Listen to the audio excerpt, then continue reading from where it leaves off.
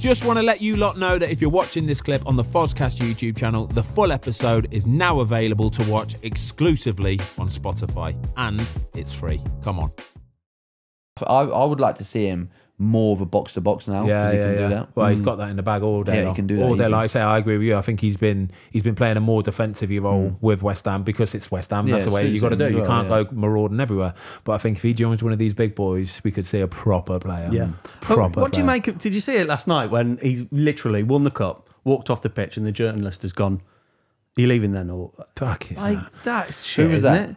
I don't know. I actually don't know who it was, but I just saw it and I thought that's shit. He answered it well, though, didn't he? Yeah, no class that. No class. No, what do you want him to say? Yeah, I'm leaving. Like, come on. Do you know what I mean? Like, have you ever been there in like the heat of the moment? You see it like with cyclists when they come down off a mountain and someone asks them a stupid question and they go, "Oh, why is he being arsey?" Have you ever had that where you've got you two where you've been in, and someone's asked you that? I had it after the Youth Cup final. So it was my first. So we had a press conference, my first ever press conference. I sat there, and I won't name the name of the reporter. You'll know him. And he says to me, "Oh, I'm fuming now. We just lost 5-1 in the final. I'm stood up on the side of the pitch. I've got 7,000 West Ham fans singing. You're getting sacked in the morning. I'm raging, yeah."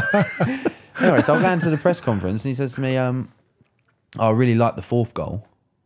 So I sort of like, it didn't register, and then it did. I went, what do you mean? West Ham's fourth goal? And he went, "Yeah, it was a really good goal, wasn't it?" I was like, What? What the fuck? Why are you telling me that, mate? Like, I don't know. I don't want to talk about That's that. his job. Like his job is to ask these sort of questions that make you get like proper answers that you can use in a paper or something. Should we do a bit of manager chat? Yeah, quick manager talk. We're gonna quickly talk about Soccer Aid in a second and just talk about who you're looking forward to snapping on. Well, let's do that now. Night. Let's do that now because then I want to talk about you guys and your time with England together because you spent a bit of time with England together, didn't you? Yes, we did. Yeah. So why don't we talk about who Jack's going to snap on Sunday? Yeah. Are you looking for what are you looking for on Sunday night? Is there anybody in particular? Anyone you've gone in for? You know what? I had a little bit of Goldstein today. Oh, Goldstein's not playing though. He's not playing. Nah, Goldstein's not playing. Wait, someone told me he might be. Oh yeah, let's get him in. Someone was it Goldstein? No, it was the next best person to Goldstein. Benty? Maybe. No chance. Goldstein has got no. But even he's if he did near play, famous he'd enough. play for England. That'll kill him. That'll kill him. I want to see him play. You, if he was playing, would that be a nice little duel? Because obviously you did did a for lot. England, wouldn't he? Mate, I'm English and I'm playing for the rest of the world team. He can play for anybody nowadays, it seems. Who am I? You know what? I've always wanted to play with Scholesy, man. Yeah. What a player. Yeah, it'd be lovely. I used to watch him with England, and I think we never crossed over. I played against him, but he retired quite early from England. Yeah, he didn't like it. Yeah, he didn't enjoy it. Yeah, I'd love to play with him, so I will now. Oh yes, you will indeed. Yeah, is he your favourite? What, out of Lampard, Gerrard, and no, I don't care about that question. We don't do that question. That's everyone does that question. All right. If you had to pick, I think so. If you had to put one player who you would look up to, if I look at a profile of a midfielder that I'd want, it's like Scholesy. Yeah, good. I'm glad you said that. Yeah. He's my favourite. One player I need to. Were you at Arsenal with Cazorla? Yeah, Santi. He was someone else, weren't he? No, I saw he scored a goal the other day in a charity game. You seen it? No. He was doing the rounds on like Instagram. He's like this big. Yeah, tiny. Really? He was a little bit fat as well. Right. You won't mind me saying that. No, wrong the belly, mate. Loved the beer. And like just when he had the ball at his feet. Like when he first came, right, we had this fitness coach who would like take players and like, you know, you bat a fitness coach saying, you don't know football, whatever, blah, blah, blah. He used to do football drills with him and he said to me, "Jack, he's the best player I've ever seen." No. And I'd be like, "What do you know?" Next day when I trained, and he was just like, he'd go into these areas like with 3 players around him and like he's so small, he'd disappear and he'd just like come out with the ball.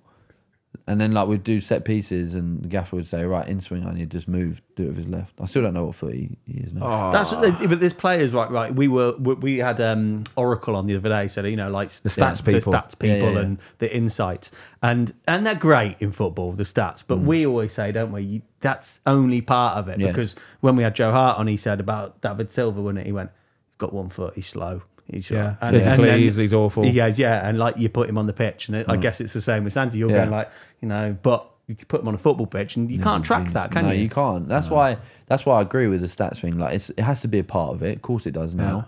But like the old days where you go and watch a player and go, "Oh, he's all right, I fancy him." You can just take tell a chance on him, wouldn't it? Yeah, you can see they it. don't really do that anymore, do they? Nah, they don't. It has to be stats and stuff has to be ticked off and all that. It's a load of bollocks. Absolute load of bollocks. Right, come on then, manager talk. England. So, so you played under Capello. Was Capello your first England manager? Was he? Yeah. Wow. Baptism fire. Who was your there. first? I don't talk about Capello anyway. I didn't enjoy Capello, right? No, I've seen it's the way that before. it goes. You have spoken about him before. Yeah, I have. Multiple times. Who was your first then? My first ever England manager, Sven Goran Eriksson, pulled me into the team, and then it was Steve McLaren gave you a debut, didn't he? I was going to say Brian McClare then. Steve McLaren. Steve McLaren. Capello, and then Roy Hodgson. Roy Hodgson, obviously, we was out in Brazil with. Was Roy your last? Roy was my last, yeah. So when did you stop playing England? Pretty much just after that, really. Pretty much after that. When Capello was manager, I had you a little started and stopped, sabbatical. didn't you? You started and stopped, didn't you? Yeah. But it was fair enough anyway, because he had a lot of good English goalies coming through, young English goalies coming through. So I was buzzing with that anyway. And I don't know what you were like. Sometimes the international breaks for me were just a little bit long. I know what you mean. Yeah. A little bit long. Yeah. Well, you know what? It was all right for Southern boys, if I'm honest. We were it was, wasn't it? Yeah, it was. Yeah, you're around the corner. Yeah, weren't you? I was literally around the corner. Yeah, some of the northern lads, Manchester, any Newcastle, Liverpool, like that. Yeah, it's a long way away, and yeah. you're away for 2 weeks at a time and stuff, and it can get a bit monotonous. The thing is, as well, it depends when it is in the season as well, because you think we've got like September is usually a break, isn't it? And you think that's a time where the players that aren't going will get a few days rest, and you're going away. And we had a golf day recently with an England player, and you know the season had finished the day before. They've got a game on the 16th of June. Yeah, that would be weird for me. Because I would struggle with that. Yeah. I don't think I ever experienced that. I might have had like a few days off and then went away, but imagine having 2-3 and then weeks going and off. starting again. Some of them like going to Vegas and that, and then you got to go and train again. Smashed out of bed for 2 weeks, and then they've got to go and do a bit in that. Quickly, just want to talk about that Brazil World Cup then. How many games did you play in that? Did you play in all of them? No. I came on... So it was Italy first? I came in the first two and then started the last one. Yeah, Italy first, then Uruguay, obviously lost the first 2 games, and then third one, Costa Rica. You played in that one? Yeah, I played in that one as well with you, yeah. It's a weird game, that, wasn't it? Weird game, mate. Do you remember... They won our league, by the way, Costa Rica did. Yeah, I know. Do you remember Italy, Gary Lewin? Oh, that's his ankle one, wasn't it? That's the ankle one. Do you remember this? Gary came on the podcast. Mate, I was pissing myself at the time. He said he looked up at Frank Lampard and his face was I remember Lamps. He was like... white. Whoa. We all jumped up, didn't we? Yeah. There's that little bit grate. Off the edge. It was a little bit of a grate and he got his studs caught in there. But I was pissing myself thinking, you silly twat, get up. What are you doing? Mate, his ankle was all over the shop, wasn't it? He's here this week, isn't he? Yeah, he's here this week. Good old Gazlo. Good old You Gazlo. need to do another injury podcast. Yeah, I don't really remember much. I remember the hotel. We changed though, didn't we? Every time we played a game, we'd move to a different city in Brazil. So we'd always come back to the hotel. Yeah, we were based in on the Copacabana beach in Rio. Yeah. And that was the base hotel. And it was all right. It was all right, but if you looked out the front, if you looked out the back, exactly. Yeah, I do. It was a bit. Yeah. And did you get on well with Roy? I did.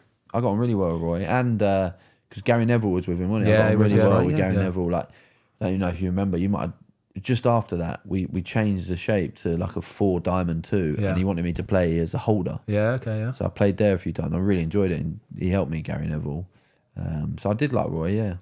I'm looking forward to snapping Gaz Neville tomorrow on Sunday night. You can't run out and just snap him. He can. If he comes up for a corner, he's getting snapped, all right? And he'll have the GoPro as well, Wayne. Just make sure you get it on the GoPro. GoPro, chest cam. I'll look down and then say, Fozcast. I'm only joking, guys. You know I'm only joking. Well, that was world class, mate. Jack, you're an absolute legend, mate.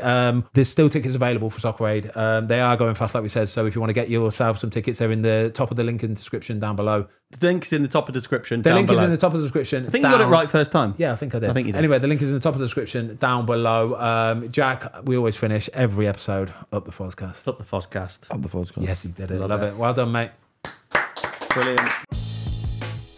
Thanks everybody for watching. We hope you enjoyed this clip of the Fozcast. If you would like to watch the full episode, it is now available exclusively on Spotify for free.